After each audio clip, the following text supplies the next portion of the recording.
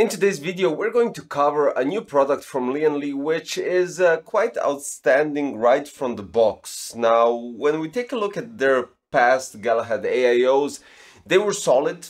I don't have to say anything about that because you saw the review, but today we have a quite important, I would say, improvement when it comes to cooling. This right here, compared to the others that they released, is the GALAHAD II Trinity Performance 360 AIO, which brings loads of new stuff to the table in terms of specifications, design, and, well, basically the box content. Because so far we didn't have the opportunity to unbox a Lian Li AIO and have the fans directly attached to the radiator, which in some terms I actually do prefer. Because, as I already stated in a couple of other videos, that this basically tells you the immediate approach for the radiator placement and how to do it actually. So let's start from the beginning, because the Trinity name behind everything is because you can swap the cover, the top part of the block pump top, and change it to your liking. So we have 3 swappable pump covers and loads of cool lighting effects controlled via L-Connect 3. As you already noticed in my past videos when we were talking about the L-Connect 3, you can do that as well here. So we have the Dazzle mode, which offers a completely diffused surface for both inner and outer ring. Sinkhole replaces the inner part with the infinity mirror, and then we have the Duo Infinity, which is the aluminum outer ring with a double infinity mirror inner rings and the Lian Li logo at the center. So this is quite cool because it gives you an option to do whatever you want with your AIO. Now, before we go into the performance segment and benchmarks and all the other stuff, because for this AIO it's pretty important, I'm going to go through the specifications, because that is also the thing that you need to know when we're talking about radiator, when we're talking about the pump design, the cold plate, and of course finally the fans, because the fans also create a very important role here. So let's start with the copper plate, right? We have a bit of a different design compared to the Galahad one. The skiffed fins on the copper plate have been increased, basically the spacing, to prevent the buildup of debris over time. So basically when you take a look at the copper plate skiffed fin design, GALAHAD II Trinity Performance fin height is 1.9 millimeters as well as the Galahad one, but the fin thickness is 0.06 millimeters compared to 0.1, and the fin spacing is 0.2 millimeters while the Galahad one is 0.16. Now, copper plate seal has been revised with straightened pathways, reducing turbulence and increasing the water flow. We also have the pump impeller change, where the Galahad 1 motor speed goes up to 3200 RPMs. The pump impeller for the GALAHAD II Trinity Performance has been increased from 31.4mm to 36mm in diameter, and it features a large motor with speeds up to 4200 RPMs. The impeller features 7-blade design compared to the 5 for the GALAHAD 1, which ensures a stronger water flow. Now, there's also a difference when we're talking about the pump impeller from GALAHAD II Trinity and GALAHAD II Trinity Performance.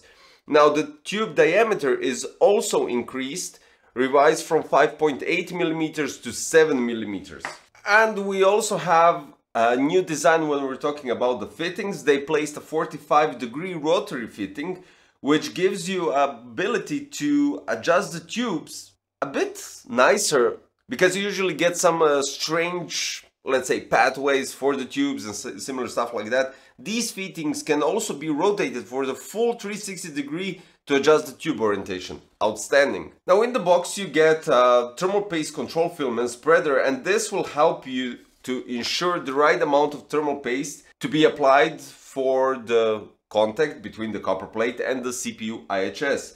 Now, the radiator design, Trinity and Trinity SL Infinity are available with 240 and 360mm radiators in black and white, 27mm thick radiators which feature single wave radiator fin, design of 20 FPI, which is less airflow restrictive, resulting in excellent thermal performance. Now, if we go with the GALAHAD II Trinity Performance, it's only available in 360mm radiator, black or white, and it comes with 32mm of thickness with a double wave fin design of 19 fpi. The performance radiator performs more surface area to dissipate the heat and is paired up with high performance fans for more efficiency. Now I'm going to skip other Galahad II Trinity AIOs and their fan specifications and jump right to the Trinity Performance one. So the size is 120 x 120 x 28. They have a switch possibility in terms of low and high RPMs, static pressure, airflow, acoustic noise and everything else. So the fan speed in low mode goes up to 2300 RPMs while the high mode goes up to 3000 RPMs. Static pressure in low mode is 4.08mm H2O while the high mode is 6.99mm H2O. Airflow in low mode is 81.54 CFM while in high mode is 108.29 CFM. And of course acoustic noise goes according to everything. So the low mode is 32.1 decibels while the high mode is 39.9 decibels. In addition to that, you have a possibility to change the side parts of the fans, in which can be upgraded with the side ARGB strip, which but you know, you have a performance version, you want a clean, nice aesthetic look without any ARGB madness. But there are other guys who actually want a static color, or actually they want an RGB madness. You could just swap these side panels on the fans and place the new ones right here on the side, giving you a possibility to have some crazy RGB madness or a single static color depending on the theme going on in your PC. Now let's check the connections. We have SATA for power, motherboard USB 2.0 for L-Connect 3 support of course, and PWM for speed synchronization with the motherboard.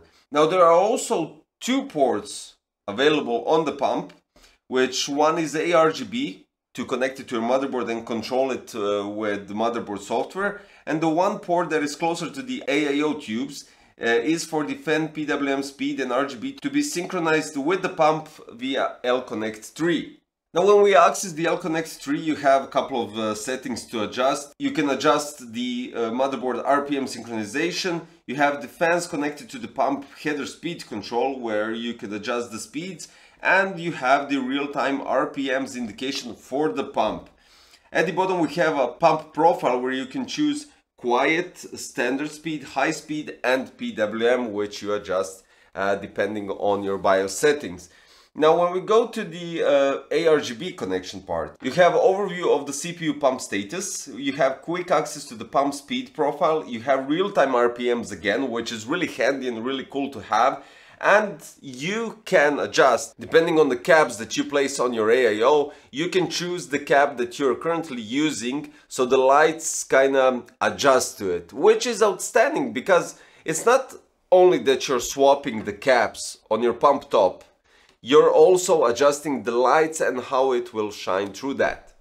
To clean up the look, let's put it that way, to clean up the look of the tubes, even though with the 45-degree 360 angled fittings right here on the radiator, you get something really cool, and it's a leather strap which is included to keep the tubes together. But basically when you have such fittings on an AIO, which is the first time, to be honest, to see on an AIO in general, is that you most likely won't need it. It's a cool accessory, it really does look outstanding and everything all together, but there we go. So the prices are current at the day's launch, while the Galahad II Trinity Performance 360 white or black goes at $169.99.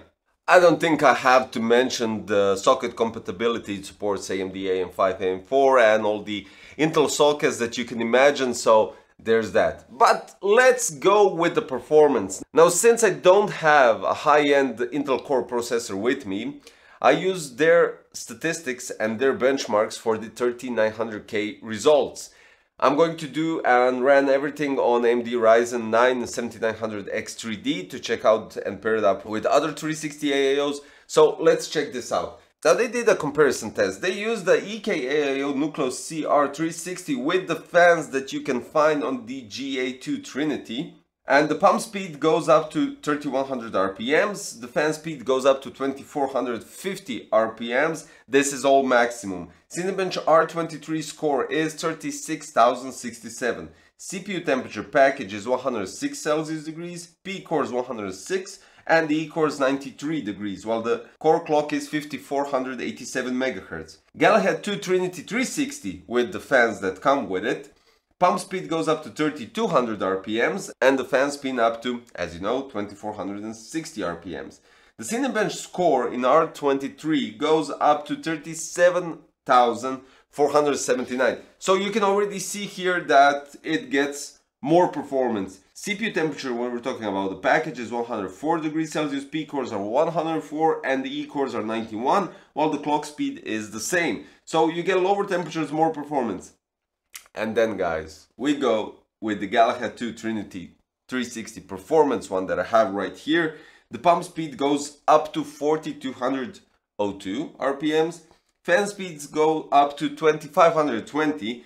And we don't have the Cinebench score unfortunately, but the CPU temperature package 98 degrees Celsius, P cores 98 degrees Celsius, E cores 87 degrees Celsius. So it lowers down the thermals by 8 degrees compared to the Nucleus CR360. Now I'm not saying anything against EKAAO, but their comparison showed these results for 3900K. So let's go ahead and check out my results with the AMD Ryzen 9 7900X3D and check what we can expect, of course, in 8064 Extreme Edition, the results when we're talking about the thermals, and finally let's check out the Cinebench R23 scores.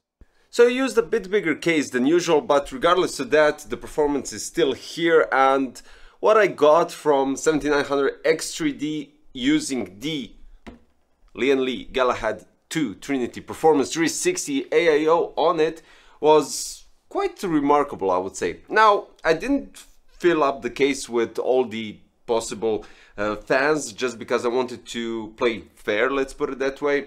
Placed one 120p28 at the rear and 4 at the front, but the bottom one actually makes more sense for the power supply and bottom compartment. Regardless of that, didn't place anything on the power supply shroud. The original fans from the AIO are here right at the top, and the results are quite interesting. So when we compare the Galahad II Trinity Performance 360 with the Fantex Glacier 1 360 MP, what we got is quite interesting. So let's start first with the scores from Cinebench R23. The temperature started at 79 at the first 2 tests, and then the next 8 finished at 80 degrees Celsius. Clock speed was constant at 4950 MHz, outstanding. And then we go to the scores. It started at 26,233, then it immediately jumped on the second test at 26,527, and then the peak was 26,699. Now the best thing, it stayed around 500, so 26,500, and it was really constant. The 10-minute test, consecutive 10-minute test, well, constant, in Cinebench R23, the temperature was at 79 to 80 degrees, which was really great. So comparing it to Fantex Glacier 1 360 MP, it got 80 degrees as well, 4950 MHz, but the score were less by a 200 to 300 Cinebench points.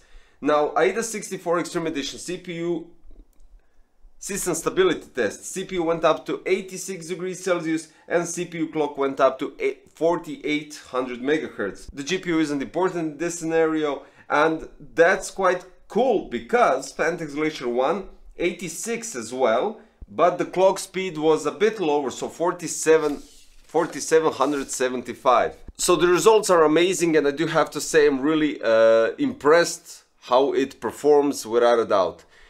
What I want to say is, well, installing it, it's fairly easy because you're using the brackets for the AM5. So if you decide to go with AMD processor and install the Trinity Performance on your PC, you just have to use the original brackets that come with the AMD motherboard. So there's no screwing, unscrewing, placing other brackets, standoffs and all the other stuff.